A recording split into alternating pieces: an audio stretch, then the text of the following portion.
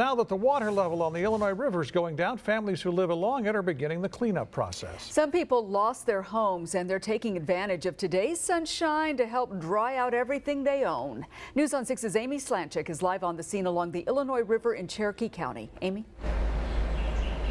Scott and Terry, in this area, the Illinois River is down to about 8.5 feet. And I want to show you this uprooted tree right here along the river, but about 10 miles away in a small village, there's a much bigger mess to clean up.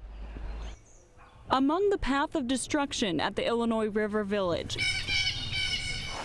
so we've got to get everything out. Be careful. Jackie Morris still sees the beauty. I love it here.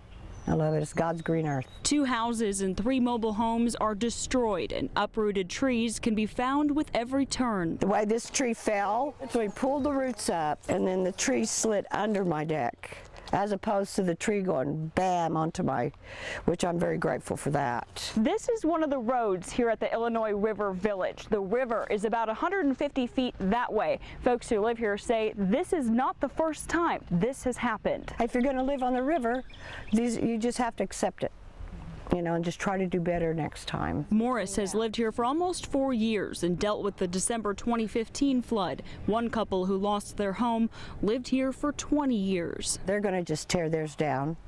I don't know where they're going to go from here. While the mess gives a whole new meaning to the idea of spring cleaning, Morris says the hard work to get things back to normal will be well worth it. The community is awesome.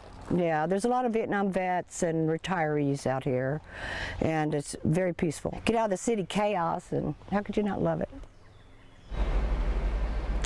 The Red Cross is helping people who were impacted by the floodwaters. No one who lives in that village was hurt. Live on the scene on the story along the Illinois River, Amy Slanchik, News on 6.